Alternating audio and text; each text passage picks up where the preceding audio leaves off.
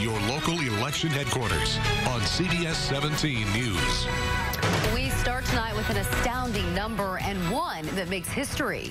The U.S. Senate race between Cal Cunningham and Thom Tillis surpasses the cost of any other Senate race ever at $241 million 2 weeks before the election. It proves just how important the North Carolina U.S. Senate seat is to both parties. It could determine the balance of power, and Democrats and Republicans now spending $241 million to secure it. It is a national record, but Thom Tillis has been here before. And we were talking $114 million in 2014. We thought, how could anybody ever beat that? And yet we are over twice that now. The Tillis race against Kay Hagan was at that time the most expensive in history. Now the battle with Democrat Cal Cunningham making history as well by breaking all nationwide Senate campaign records.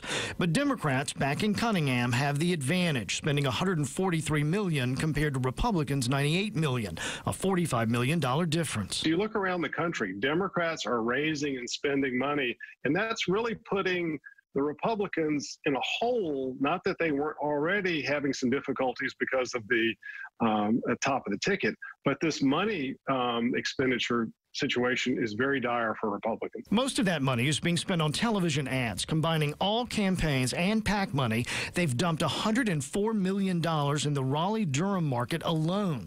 And to the west of us, $150 million in the Charlotte television market. It's just a sign that the money was already there, and we would have seen different attack ads had not the revelations of Cunningham's affair been made.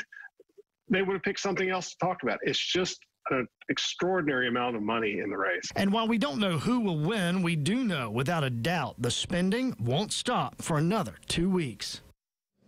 So the other place a lot of money is being spent is social media, but it's really not that clear how effective those ads are, since most social media platforms use an algorithm that targets those who may already agree or be on that side of that particular political party.